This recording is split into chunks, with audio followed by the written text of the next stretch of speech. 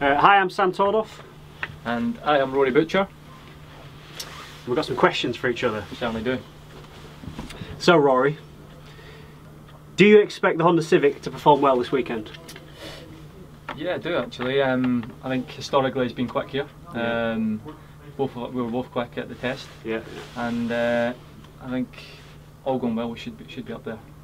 I think so too. Yeah. Right, Sam. What are your aims for this weekend?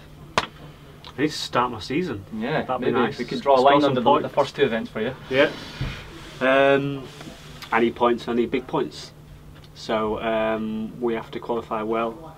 Obviously got no weight on, so need to take advantage of that. The car's going to be good, like you said, and we need some podiums.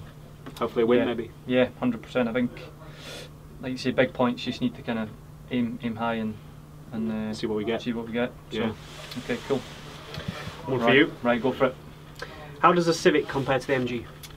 Civic and the MG, well, they are different. The MG was nice to drive, very stable, good in the wet. I'm just finding with the Honda, it's just a little bit more pointy, and I can just get a little bit more performance out of it overall. So it's given me the confidence to kind of run at the front and attack, and yeah, both cars are good, but yeah, the Honda just has a little edge. I think it's more refined, isn't it? It's a little bit more refined. Had more investment on it. Yeah. Moved forward a lot. Yeah. A lot of development. Yeah. Yeah. I drove the MG, obviously. So you did back in the day. Back in the day, yeah. Back then, how many? You must have had pole positions and wins, and it was fast. Yeah. It was fast back then. Yeah. On its day, it was very fast. Yeah. But it's always been a big car, though, isn't it? It's always been big, and I think the long wheelbase, it's a different. I just don't think it stood the test of time. As the years went on, I think it lacked the development it needed to keep up the front. I think. Yeah, no, I'd agree with that. But hey, we'll see how those guys get on later in the year. And maybe we'll get some wet win races. Right, Sam. You've had a tough season so far. A lot of bad luck, but you've been super fast. But you know, through all the hard times that you've had in the last couple of rounds, you know, what's your favourite moment so far? Is it maybe being my teammate? Yeah, you. Yeah. Is it me? You bring sunshine to my everyday.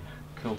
No, I think what's been my favourite moment? I think we've had some good times.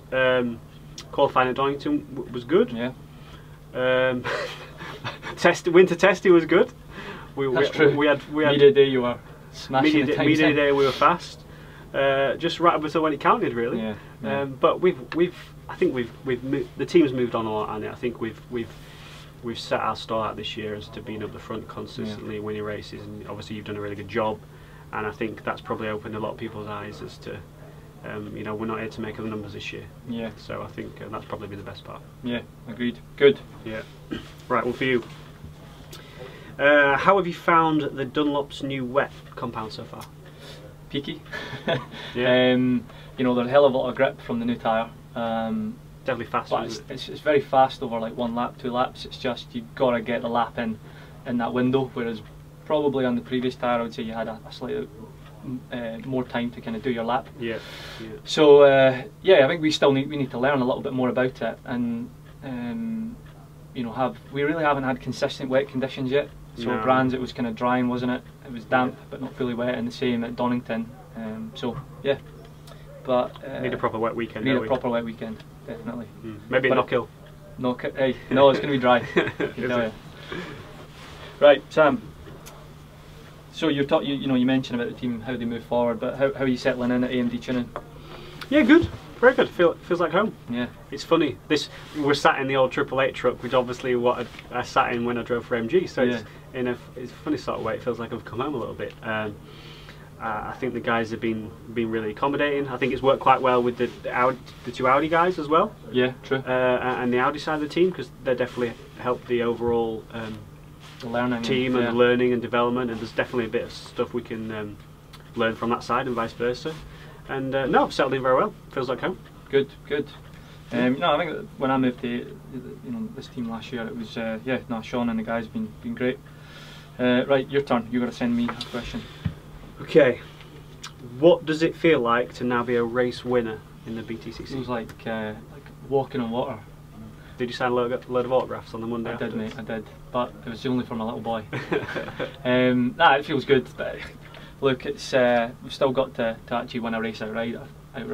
Yeah, of course, because it was done in the stewards' room, wasn't it? It was, mate, and no driver wants to win that way. But we'll take the points, and yeah, we're still kind of hunting for that first victory where we cross the line, get the checker flag, and I think, you know, one of us is going to do it sooner or later.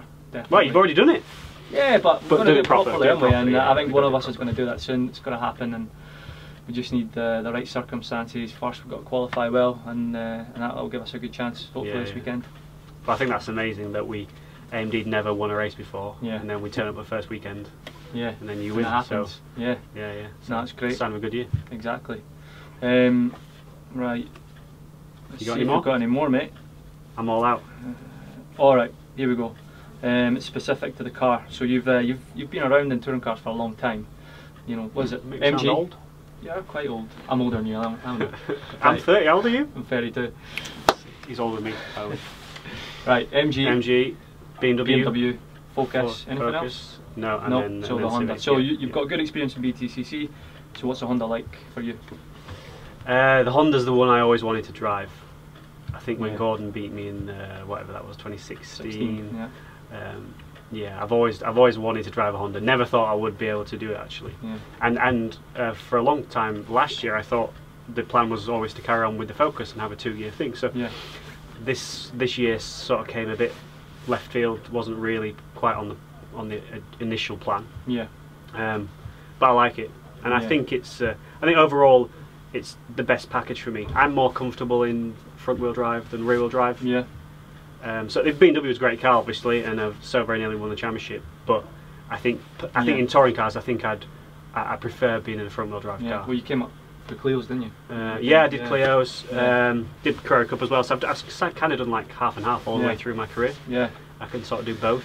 But I think the Civic and front wheel drive is the way for me.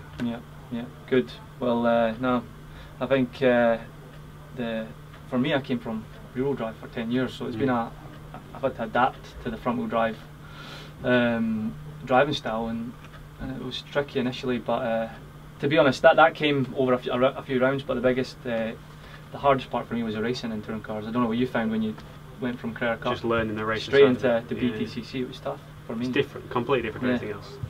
And I think that just goes to show a lot of people think they can jump in and be at the front. And there's a lot to touring cars. Yeah, you have to kind of almost initially be comfortable finishing further back and just learning the trade, and then over time you get up there. So yeah, good chat. Out of questions. So you want to get a coffee? Good.